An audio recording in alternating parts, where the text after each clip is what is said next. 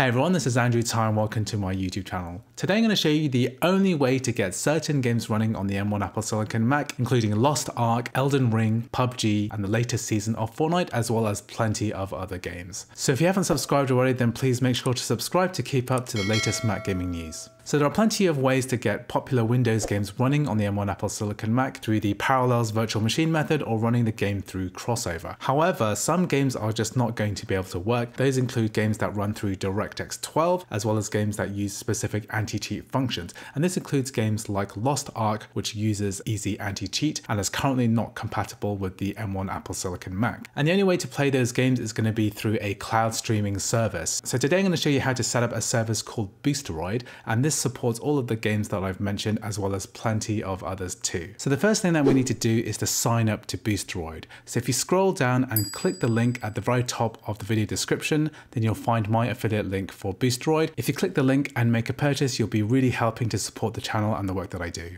So once you've clicked on the link, it's going to prompt you to create an account. So what we're going to do is to type in our email, phone, and password and sign up for the service. Next, we're going to have to activate your account via email. So just check the email address which you used to sign up and then press the activate account button here. Now we just need to log in with the account details we just created, and then we're going to reach the Boosteroid main page here. So if you want to find out what games are playable, what you can do is go ahead and press the library button, and then you'll see all of the games that are available to play. And in order to play most of these games, you're going to need the appropriate license purchased on that account. So for example, if I wanted to play FIFA 22 on Steam, I need to have that game purchased on a Steam account. So here we're going to load up the game Lost Ark, which is going to be on the main page, or you can do a search for it here. You can type in the word Lost Ark, and then you can find the game here.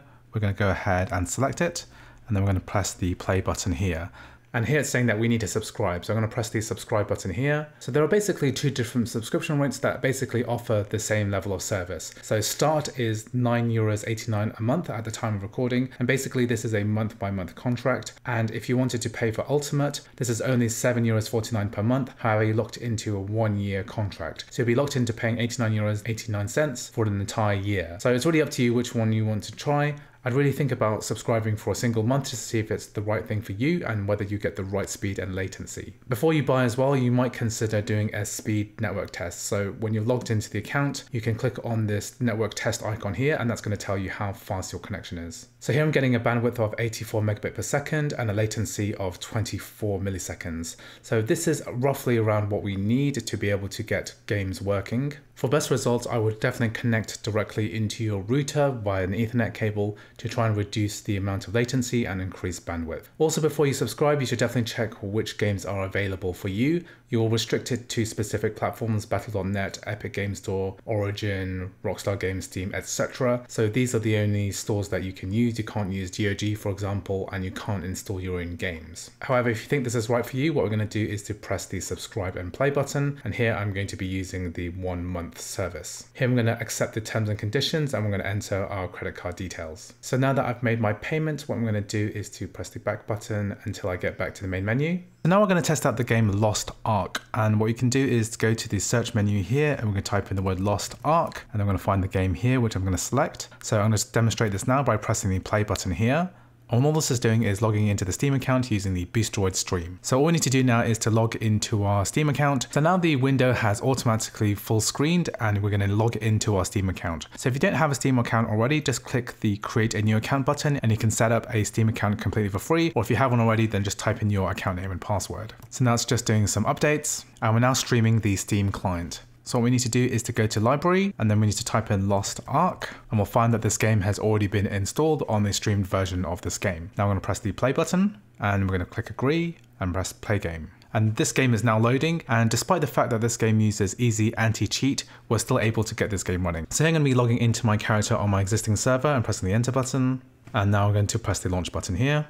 So definitely I'm very impressed with how good this feels, especially considering that this is a cloud streamed game and all of the video and graphics are coming straight from the internet, none of it's being rendered locally. And it's quite interesting that despite the fact that we're running this through Wi-Fi, we're still getting a decent speed. You can judge for yourself whether you think that this is a playable experience. From where I'm sitting, it doesn't feel like there's any latency at all. So another game that we're going to try is PUBG. So this is not compatible with the M1 Apple Silicon Mac due to the anti-cheat once again. And what I've done here is jump straight into a match. So this is also a game that relies a little bit more on latency because we're doing a lot of shooting and aiming. This is also a game which requires a PUBG license, so make sure that you purchase a copy of PUBG and attach it to your Steam account. So I did play around with this. I managed to get a few kills.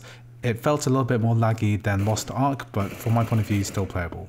So now we're going to try the game Fortnite, so I'm going to press the play button here, and this is going to be an Epic Game Store version of this game. So make sure that you have an Epic account. The Epic account and Fortnite are both free to play.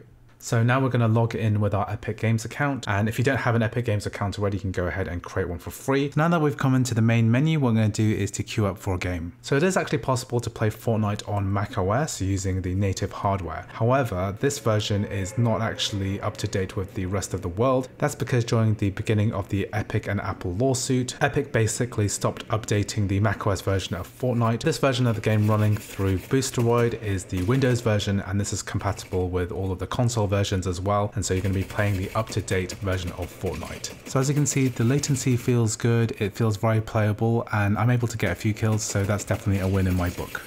So the last game I'm going to demonstrate is Elden Ring, so I'm actually playing this with my DualSense PlayStation 5 controller, and as you can see, it seems to work great as well. Elden Ring is another game where you need the license attached to your Steam account in order to work this on Boosteroid. I haven't had a huge amount of time with Elden Ring itself, however, from my experience of playing this with Boosteroid, it seems to be a good experience, especially as we're able to run the game with full controller support, and the lag and latency doesn't feel that noticeable in this game. So here you can see from this list, there are plenty of games that do not work on macOS that you can actually play through Boosteroid, and basically cloud gaming is the only way to get these games working. So games we haven't shown include the game Destiny 2, as well as Call of Duty Warzone, so this is the multiplayer shooter. Then we've got Diablo 2 Resurrected, this is a DirectX 12 game. Then we've got Red Dead Redemption 2, another DirectX 12 game. And then we've got Horizon Zero Dawn as well. And then also games like Cyberpunk 2077. You can actually run Cyberpunk using alternate cloud services too. So if Boosteroid is not the right service for you, or you're finding it laggy at all, then please make sure to check out my other video, which is about getting GeForce Now working on the M1 Apple Silicon Mac. And this might work better if you're located further away from one of Boosteroid's data centers, and you might have a GeForce Now data center that's a bit closer to you, and you'll get a better latency and a better gaming experience.